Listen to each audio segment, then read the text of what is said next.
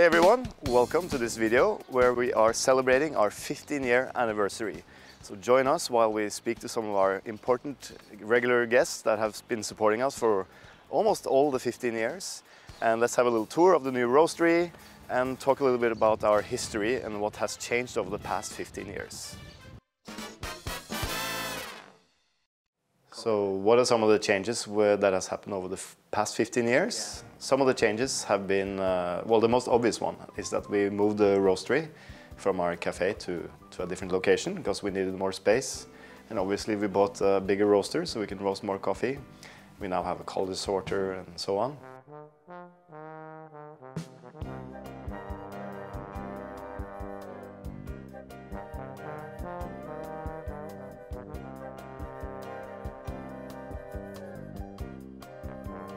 And of course, in the cafe now we have more seats. We used to have, in the beginning, we had only one seat, and that was reserved for my grandfather. And then we expanded to 3 seats, and now I think we have close to 20 seats. And also, of course, we started as a small team. So in the beginning, we were, I think, 5 people working, 5 or 6, and now we are 18. So that's a pretty obvious change over the years. Who are Team Wendelboe? Well, we have a lot of Wendelboes that has been working here. Over the years. In the beginning we had a very small team, Tim Varney, Ola Brattås. They still kind of work in coffee and they kind of affected the coffee shop a lot. And then Stephanie, who has been in our bar for I think 11 years now. We have Marit, who is in the roastery here. She's the team leader here, and she's also very kind of well trained and do things, you know, after protocol all the time. And so I would say like every person that has worked there has had a big influence on how we work, positively. And we haven't had that many team members over the past 15 years. I think we maybe have had 30 to 40 people maximum. And because we have open every day, there's a lot of people we need, but most people have stayed there for a long time. So we haven't had a lot of turnover of people. So definitely the key to success for our Espresso Bar has been the people who work there. I've been traveling a lot during the past 15 years to coffee farms, and because I'm the coffee buyer in this company. So I wouldn't be able to make such a successful business, and especially the Espresso Bar, without the staff who work there. And I would have to pull out Stephanie, who has been the bar manager for 11 years. And she's in charge of all the training of our staff and how we do service. And of course, we talk together and agree on how we should do things and everything, so that it kind of represents my taste and my flavor. But she's the one in charge of the Espresso Bar, and she's doing a fantastic job. So I think much thanks to her, that's why a lot of our guests are regulars. They come in almost every day and they buy coffee and they love to talk to Stephanie. So my name is Stephanie Donholm. I'm the daily bar manager of this Espresso Bar, and I started to work here in 2010. So 11.5 years I've been working here. So the biggest change I've seen during my time here is probably that this place has turned into a cafe with multiple seatings. Because before we had the roastery here. Where I'm sitting, we had the roaster, we had only 3 chairs. So that's the biggest change. But also, we've had a lot more foreign guests coming in to visit us. And many of them are coming to Oslo to visit us. So I'm very humble about that. Yeah. Well, for me, we've had a lot of regular guests who have been there from almost day one. And of course, we gain some more regulars and we lose some. Some people move. Some people, after they've moved, they come back after a year and they enjoy drinking our coffee. And I think for me, it's a sense of responsibility that we take everyone seriously and we don't want to serve them bad coffee ever. And that goes for our regular guests, but also the new guests. So for me, it's to be consistent is extremely important because we value very highly our regular guests. They are the ones who put bread and butter on our table. So for us, it's kind of a big responsibility to make sure that we deliver the quality that they are expecting every day. We also have some of our regulars, like Anders Valde, who has been there from the very first day. He's actually also the World AeroPress champion, the first one. We had the first championship in our Espresso Bar. But he's one of the customers who actually also has the guts to tell us when something is not right.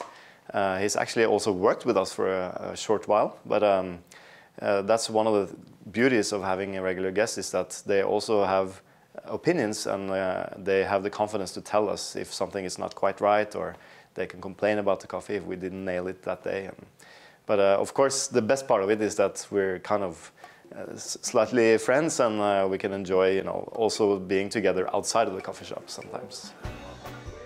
My name is Anders, and I came here the day it opened, actually. I was here on the first day. I guess my favorite thing about this Espresso Bar is the consistency of the quality and the nice people that work here. I would say that's the best. The thing that has changed the most is the quality of the beans, I would say. Like, I remember they had a tasting. I think Tim did a tasting where I think it was on the 10-year anniversary. He did a thing where he roasted the coffee the way he roasted it 10 years ago. So you could taste how, like a 10-year-old roast profile and then the new one, and the difference was massive. My name is Heidi, and I started going to Tim's Bar around 2007, 2008, 6 months after they opened.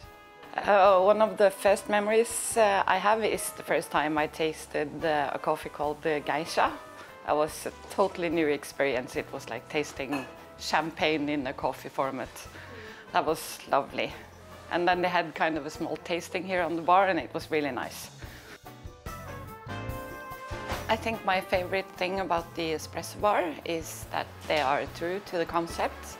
It's only coffee, no food. It makes it different. My name is Per Christian. I think I started to come here 2012. So I've been a regular for 10 years. So my favorite thing about the Espresso Bar is for sure the quality of the coffee.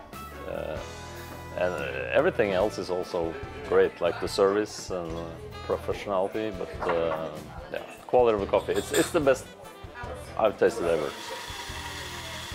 My stand-up memory when it comes to coffee, I would say I remember a Kenyan coffee, Capsukisio, which was very, very good. I would say around 2015 maybe. That's like still my benchmark coffee. My name is Joachim, and I think it was in February. I first started to come in February 2009. Okay, the thing is that's the same thing as the first day I came, would be that there's always nice staff inside here. They always greet you when you come inside. My biggest memory would be in 2017, 5th of November 2017, because then I was served the Espresso Nano Chala, which was meant for Noma in Copenhagen. But Steph served me 2 shots of Nano Chala, and I will always remember that. A lot has changed in the last 15 years in regards of how we buy coffee. And in the beginning, of course, we were a small company, so we had to buy coffee.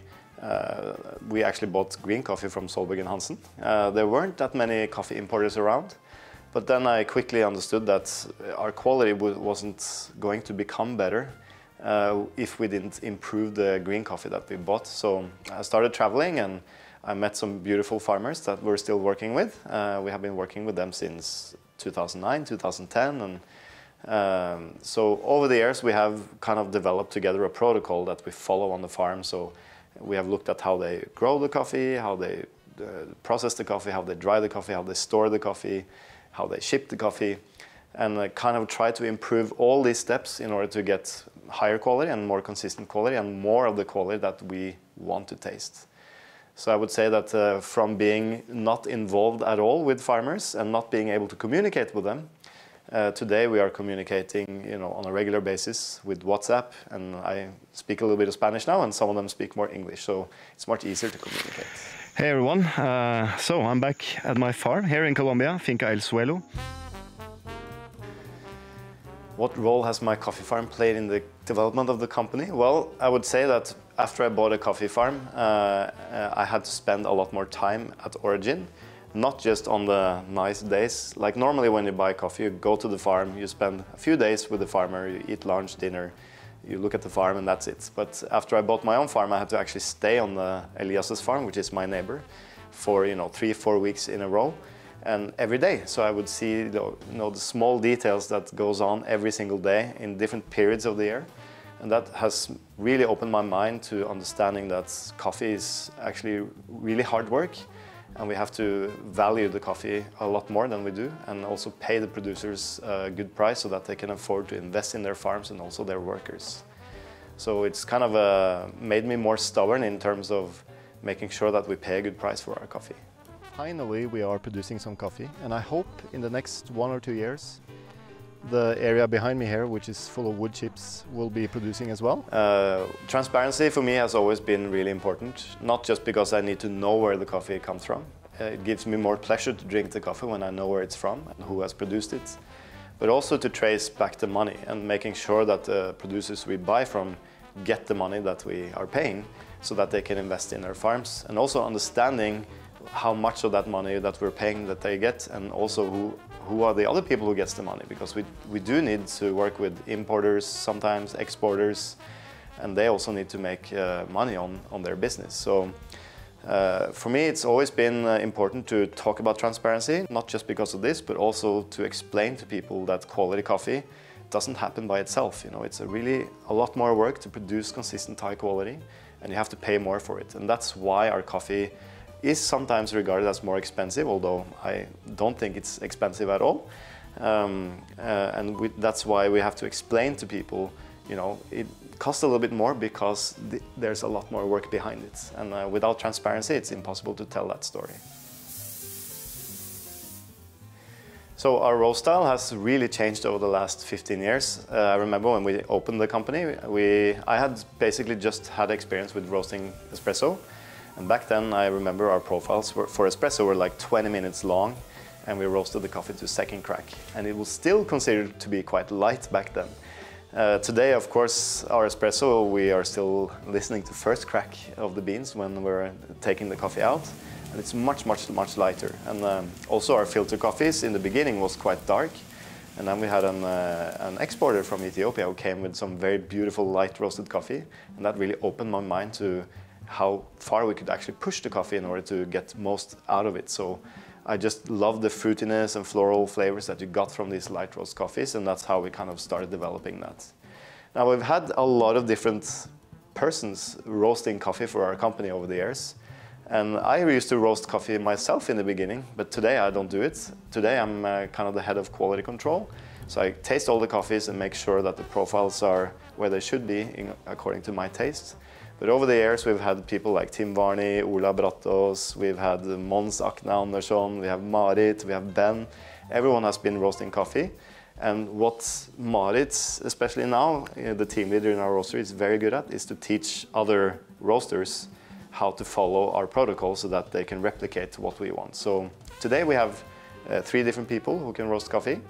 Just because if one gets sick, we are very depending on one person, so we need to have other people who can do it. And the goal for us is that it doesn't matter who roasts the coffee, the results should be very, very consistent, and that's why we are very strict in our protocol. My name is Marit Island. I'm the team leader of the roastery, and I have worked here for 7 years. So my favorite thing about working in the roastery is to roast. I think it's fun to manage a lot of tasks at the same time. You have to oversee the roast curve, make sure you follow the recipe, and it's a very good feeling when you hit that, and you know it's going to be a great tasting coffee. So we used to roast inside the coffee shop during opening time. That was quite stressful. We had customers that were really curious about what we were doing, and that's great, but it's kind of hard to concentrate. It's a lot of fun when you have a busy day or a busy week, and you got to do the job exactly how you want it to.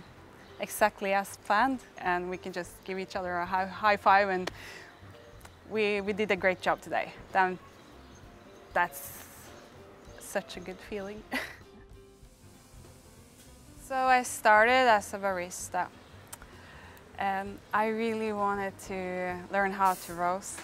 So after 2 years of working in the bar, there was a position for roasting that opened up, and I asked him if I could have that, and he said yes, and I'm so grateful that he gave me the opportunity. It was a lot harder than I thought.